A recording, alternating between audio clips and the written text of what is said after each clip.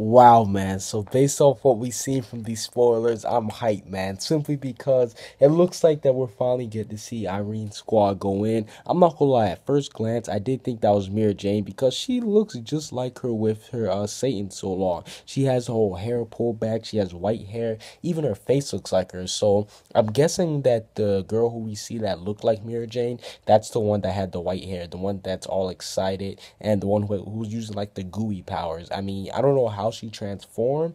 Maybe it could be the girl with black hair because we haven't seen her power yet, but I know for a fact that it's one of the people from Irene's squad, so that's actually pretty dope. And on top of that, oh my god, man, we just get to see Mira Jane. She's in trouble. She is in deep trouble because in one panel we see her tied up and she's just screwed. And then the next panel, this one, oh my God, Irene shows up behind her. It's going down. It's going down. That's crazy, man.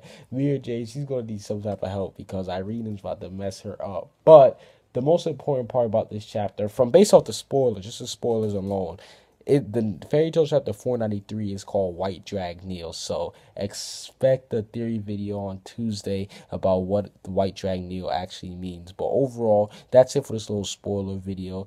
I'm actually pretty hyped for this chapter simply because we're finally moving on to Irene, one of the final Spriggans left, and it's going to be hype. Comment what you guys think down below. Subscribe if you haven't. Peace out.